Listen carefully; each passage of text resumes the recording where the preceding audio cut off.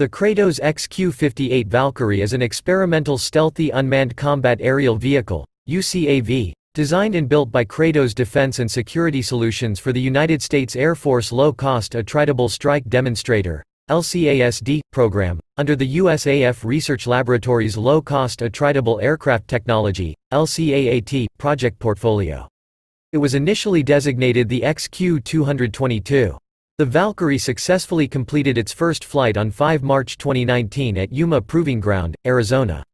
The XQ-58 Valkyrie falls within the USAF Research Laboratory's Low-Cost Attritable Aircraft Technology (LCAAT) portfolio, whose objectives include designing and building unmanned combat aerial vehicles, UCAVs, faster by developing better design tools and maturing and leveraging commercial manufacturing processes to reduce build time and cost.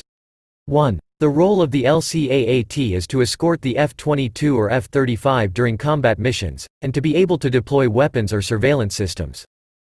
The XQ-58 is designed to act as a loyal wingman that is controlled by a parent aircraft to accomplish tasks such as scouting, defensive fire, or absorbing enemy fire if attacked. It features stealth technology with a trapezoidal fuselage with a chined edge, V-tail, and an S-shaped air intake.